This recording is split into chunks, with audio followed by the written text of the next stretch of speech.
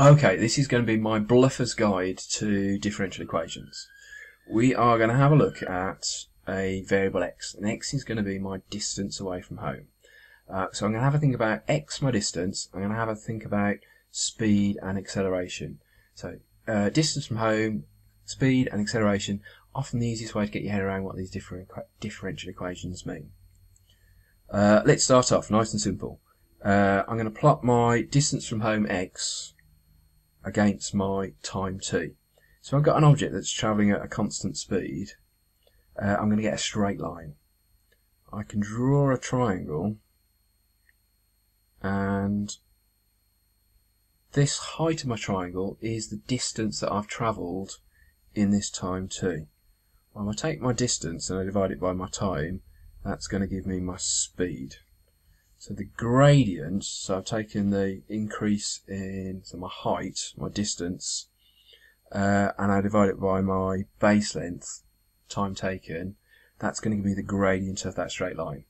So if I've got plotting distance against time, and I've got the gradient of that straight line, it's going to give me my constant speed.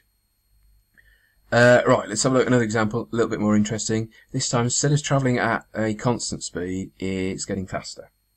So I've got a curve. The gradient of that curve at the start is quite shallow, so object's not travelling very quickly.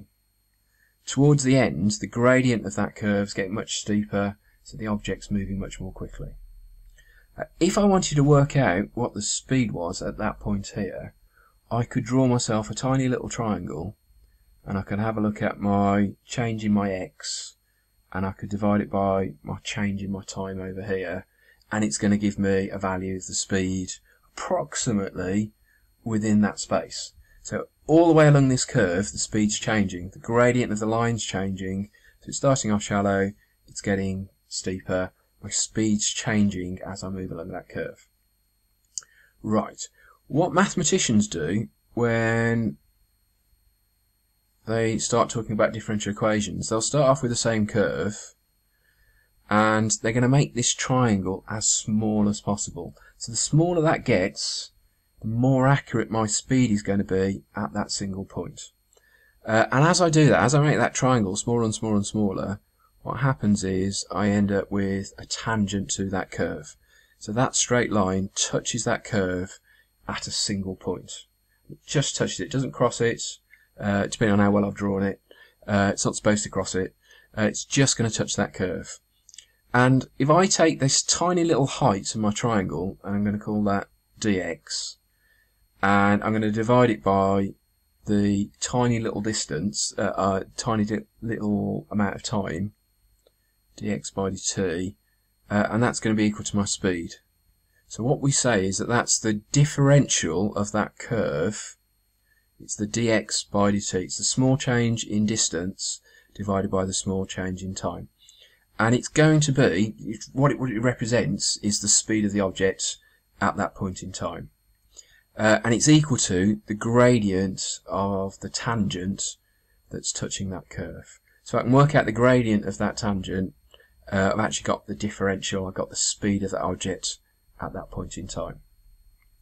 It can get a bit more complicated, because, well, that's not a straight line, but hey. If I, instead of plotting x, I plot v, which I'm going to use to represent my speed, my dx by dt. If I had an object travelling at constant speed, I'd just get a straight horizontal line. Constant acceleration, I'd get a straight line, but pointing upwards. If I do something a little bit more interesting, I've got acceleration, my speed and my acceleration changing over time. Again, I could draw a tangent, and I could work out this tiny change in v and compare it with the tiny change in t, and that would give me the differential of my velocity. Well, what do I mean by change in velocity? Change in velocity over time, that's just equal to my acceleration. So my acceleration is changing all the way along this curve. It's starting off quite small, gradient of that curve is quite shallow, gradient up here is quite steep, my acceleration is much higher. So dv by dt is my acceleration. Well, all my v was this dx, my first differential of my variable x. So what I can do is I can describe this as the, just off the page, the second differential, d2x by dt squared, is the same as my dv by dt, and it's equal to my acceleration. So if I start off with a variable, which is my distance away from home, if I differentiate it once, I've got my speed, and if I differentiate it a second time, I've got my acceleration. Cool. Sometimes some of those equations could be quite simple. As soon as you've got one of these, either dx by dt, dv by dt, d2x by dt squared, you've got what's known as a differential equation. Sometimes they can be quite simple, sometimes they can be quite tricky. Let's have a think about how we can complicate it. So imagine we've got Tim, and he's tanking along the motorway at 60, and he gets a call over the radio, and he needs to put his foot down. The acceleration of his car, this is my speed and this is my time, the acceleration of the car is probably going to get going to reduce as he's getting closer to the maximum speed of the car. So he puts his foot down at 60, he's probably got pretty good pickup, but towards the end that acceleration is going to drop off. So his acceleration, d2x by dt squared, is probably going to be some sort of function of his speed. So I'm trying to make it as realistic as possible. I'm not going to say he's got constant acceleration. I'm going to say actually his acceleration is going to drop off as his speed gets taller, speed gets greater. Okay, so we've linked in this second differential with our acceleration in with our speed. We could also have a model where if we put a ball on the end of a bit of elastic, we pulled it, we can imagine that if I let go, the acceleration there isn't going to be as much as if I pull it a bit further and I let go from here, the acceleration is going to be that much greater. So the acceleration, d2x by dt squared, could well be some sort of function of how far that object is away from home. So the further away from home I pull it, the greater that acceleration. So we're starting to come up with some really complicated equations that are linking your acceleration, some sort of function of your speed, plus some sort of function of your distance away from home. And it might depend on something else as well. It might have some other variable, some constant or something else to make it more complicated still. But you can make these models as complicated or as simple as you want.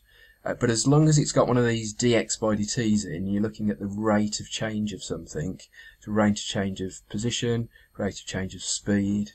It becomes a differential equation, and there's different techniques that you can use to solve them. Right, one other curveball. At the moment, we've only really considered one variable, but you could easily end up with a situation. Imagine we've got an aeroplane. So x is horizontal distance, and y equals height. It's not too difficult to think that my horizontal speed might be linked in some way to my vertical speed. So the more quicker I'm dropping, I can probably convert some of that speed into horizontal speed as well. So it's probably some sort of function of my speed y. So in this case, we've got a relationship between x and y. It's a differential equation that's linking those two up. If I've got a couple of different variables, I'm going to need more than one of these equations to try and solve my values of x and y, because they've got this relationship between them. But again, what I've done is I've made this model pretty complex. So why do people make them more complicated? The more complicated the model, the more likely it is to follow reality. So the simpler it is, it's going to be making some sort of heroic assumptions that probably aren't going to model real life very well. The more complicated, generally, it's going to be more representative. But there's a caveat to that, and that is, if I came up with something quite simple, like my speed is equal to some function of some multiple constant times an x squared. It's got a simple model, could differentiate that really easily. but I want to work out what this value of k is. It might be quite easy to do k, and I might be able to come up with a really reliable value for my k. Alternatively, I could come up with something really complicated, and I could put this equal to x squared e to the k t and whatever else times and I could end up with lots of different variables in here that I need to work out. Those are called your parameters of your model. So my a and my k are going to be my parameters. The more complex your model is, the more difficult it is to come up with your parameters. And sometimes what you can find is if this model is really complicated, your parameters become really unreliable, in which case the model's a lot worse than actually picking something really quite simple where you can actually work out these parameters quite simply. Okay, so there's a balance in there between something that's really complicated but you can't parameterize it very well. Basically a really complex model but with really poor parameters is as useful as a chocolate teapot. Absolutely, just straight out the window. So there's a balance. Complicated, slightly simpler, but think about your parameters in terms of how you're putting the stuff together. Right, how does that link into the stuff that you're doing? So if we're talking about x's distance, and the rate of change in my distance is my speed, and the second rate of change of my distance is my acceleration, well, you can sort of see if x is your number of COVID cases, and then you do your first differential over time, might be your rate of change of cases, so your number of new cases, for example. And your second differential might be the rate of change of your number of new cases that are coming through. You can start to see how the differential equations are going to be really quite important for the work that you guys are doing. Similarly, you might find that if x is your number of COVID cases, you might need a second variable, your y, might be the number of cases where people have had it and have recovered. And then there's a link between your number of X cases, number of COVID cases, your number of people that have had COVID and have recovered, and there's a constraint between the two, because X plus Y plus the people who haven't yet been infected at all is going to equal your total population. So you've got some sort of link in between these variables, your X and your Y, and this rate of change of cases is going to lead you into a differential equation. And this rate of change of new cases, your d2x by dt squared, that changing rate of growth, and somehow your guys are going to come up with some model that's going to link your x with your dx by dt by your second differential, your d2x by dt squared. And I keep writing that in the wrong place. Hey, there you go.